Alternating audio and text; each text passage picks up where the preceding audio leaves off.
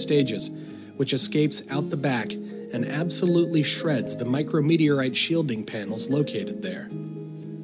Though the damage is entirely cosmetic and not structural in any way, as Orion nears Casper in lunar orbit just 2 hours after ascent, Ken Mattingly is astonished to see just how torn up the aft section of the ascent stage really is. It was a one-orbit rendezvous, complete with automatic radar tracking and all 4 guidance computers working in perfect conjunction. It was flawless.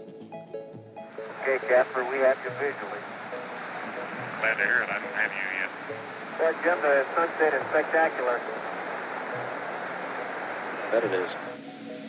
Man, I can see that thing light of yours at 70 miles in the telescope even. Okay, Jim, we're 3 miles out, closing. Guess we don't need to tell you, but this is a sweet machine. You're so right. A little tiny black dot to the unaided eye.